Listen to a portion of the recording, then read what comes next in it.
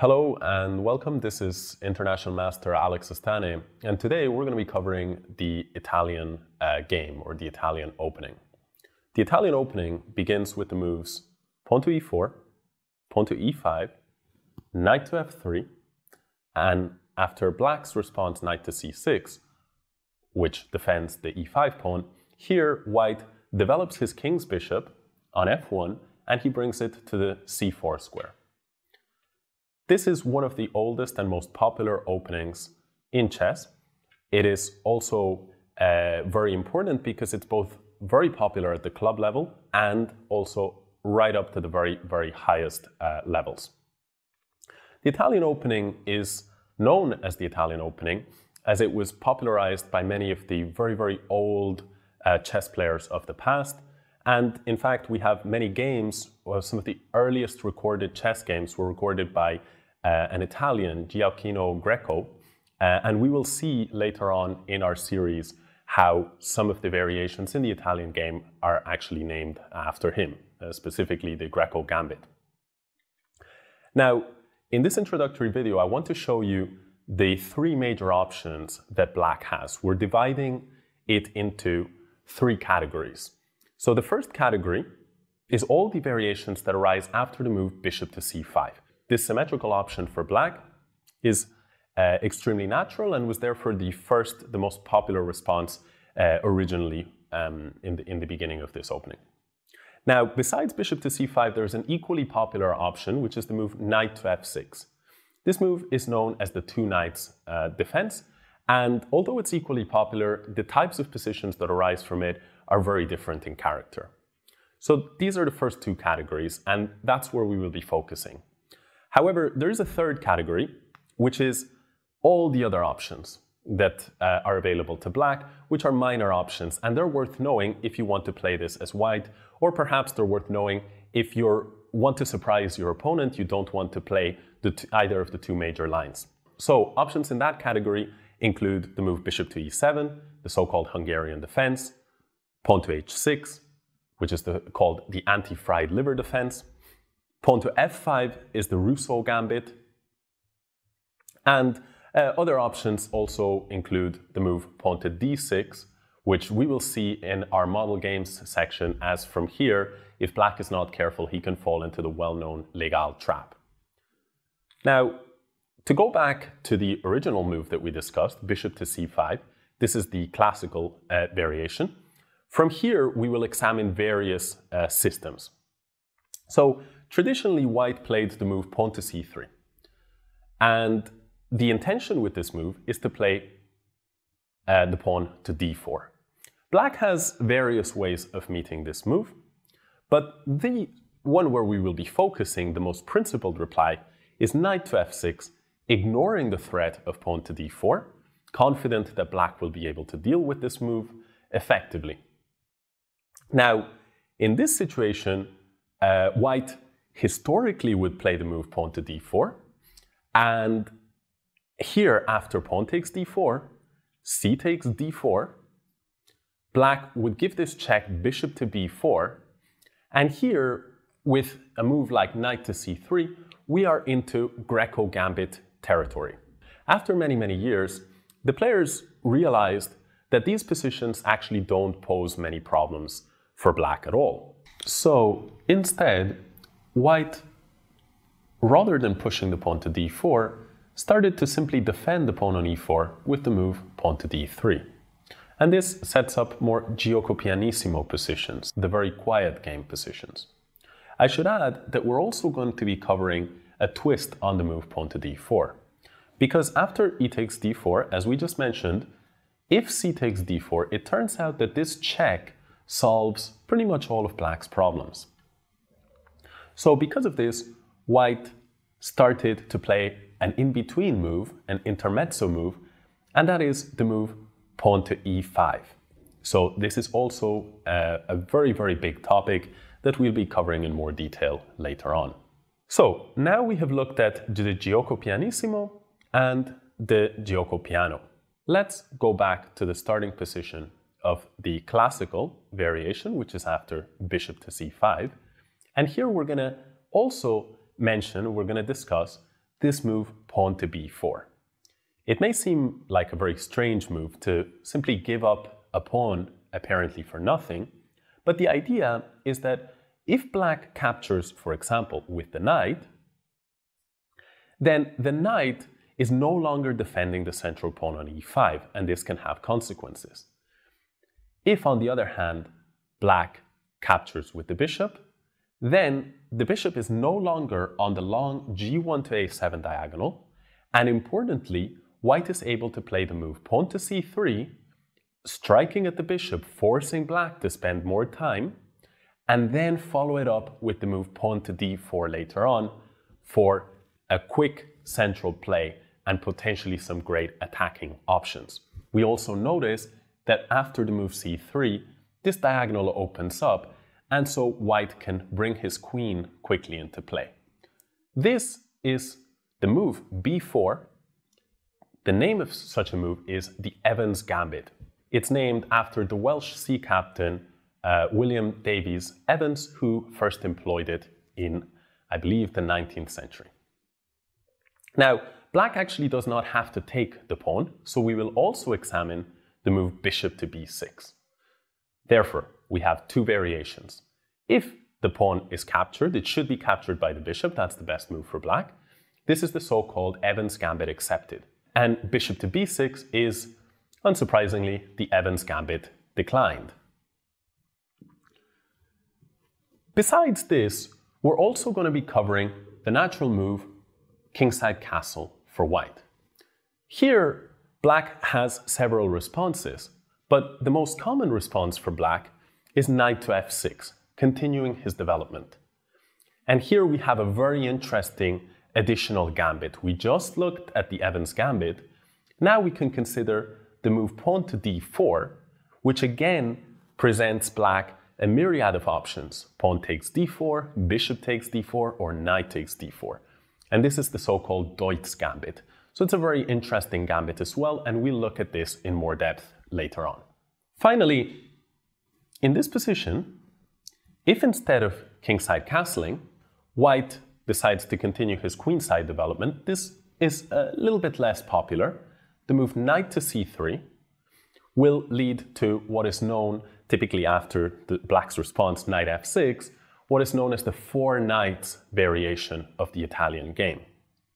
This is generally less popular because, as we've already seen, white usually likes to give this square to reserve it for the pawn so that the pawn can push onto c3, control the d4 square, and fight for the center. Nevertheless, we will take a quick look at the move knight to c3 in the future. This covers all of the possibilities, all of the major possibilities for white after black's response of bishop to c5. So that is the classical line. Let's take a look at what can happen after the other popular choice, which is knight to f6, the two knights defense. This move has the advantage of immediately attacking the pawn on e4. However, it does have a major potential disadvantage, which is that the g5 square is now available to white's knight.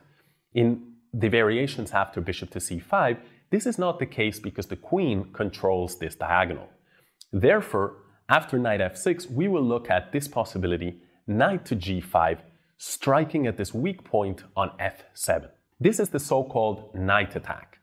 Now, black can respond in a variety of ways. By far the main move is pawn to d5. After pawn to d5, white will capture, and here beginners fall victim to this trap all the time. After knight takes d5, the very natural response, the very natural recapture of the pawn, there are tactical problems, and white here can continue with knight takes f7, which is known as the Fegatello attack or the fried liver attack. We will take a look at this and explain why it is that white can get away and indeed profit from a piece sacrifice like this so early on in the game. Additionally, white can actually play the move pawn to d4, and this is the lolly attack. So this is another option that we will be looking at. Therefore, black doesn't usually capture on d5. So instead of capturing knight takes d5, black usually plays knight to a5. And this somewhat unusual looking move is the so-called Polario defense, and that's the main line.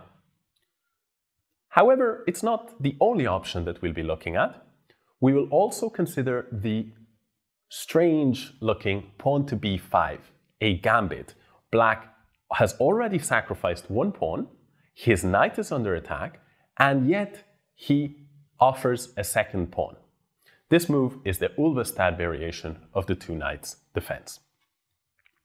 Let's go back to this position here. It turns out that Black doesn't even need to defend the pawn. He has the option of bishop to c5, a very, very aggressive move known as the Traxler counterattack or the Traxler counter gambit.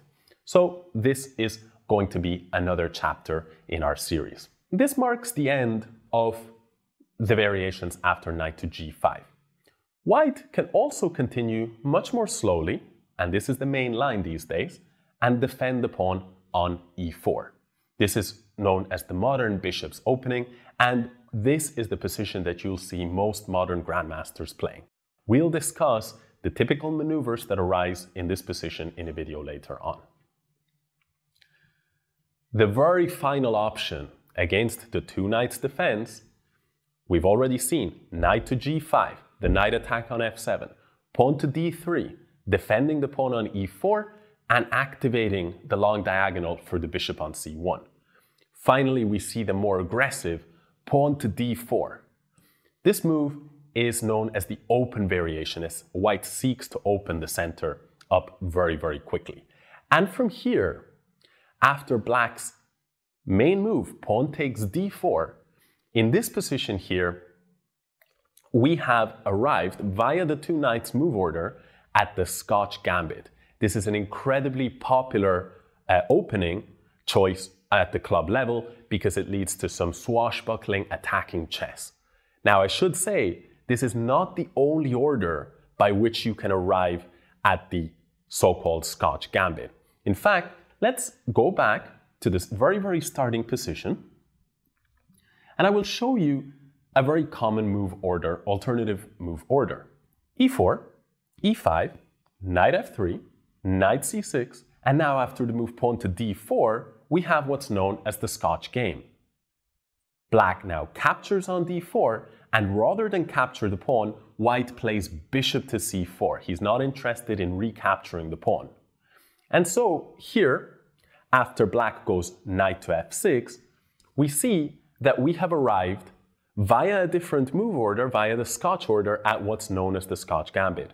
The reason why it's called the Scotch Gambit is simply because this is the most popular move order by which players arrive at this position. But in our series, we're going to examine it from the move order of the two knights defense.